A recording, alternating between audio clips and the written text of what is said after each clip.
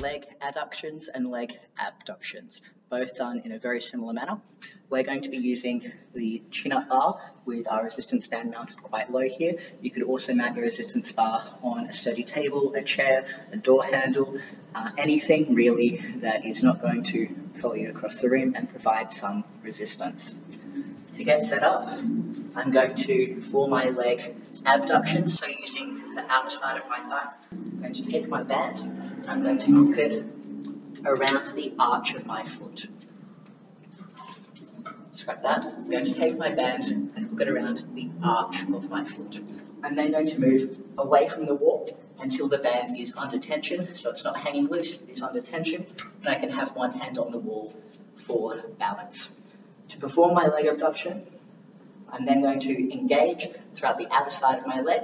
I'm going to keep my chest upright. I'm going to lift evenly away and back in. If I find that as I'm performing these, the band warms and lengthens, I'm going to move away from the wall to keep similar tension. And I'm only going to lift until the point where I run out of energy to overcome the resistance, or I have to lean in order to overcome my flexibility limitations.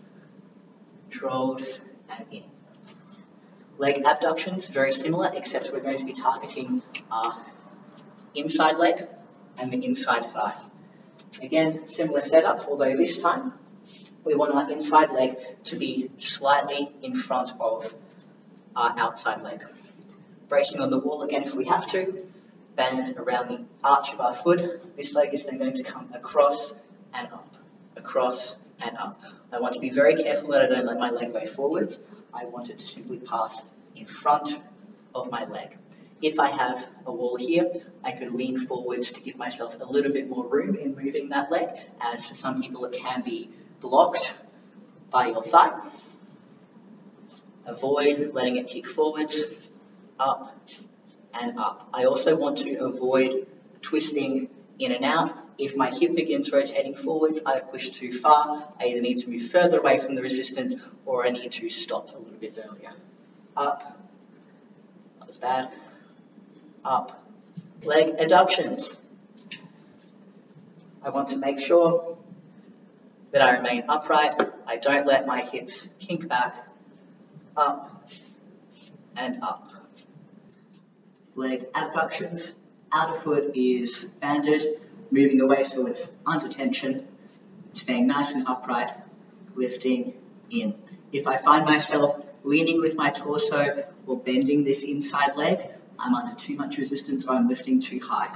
I can keep my outer hand on this hip to ensure that my hip isn't hitching up. I want my hips to remain nice and even, and I want to control moving out and moving in.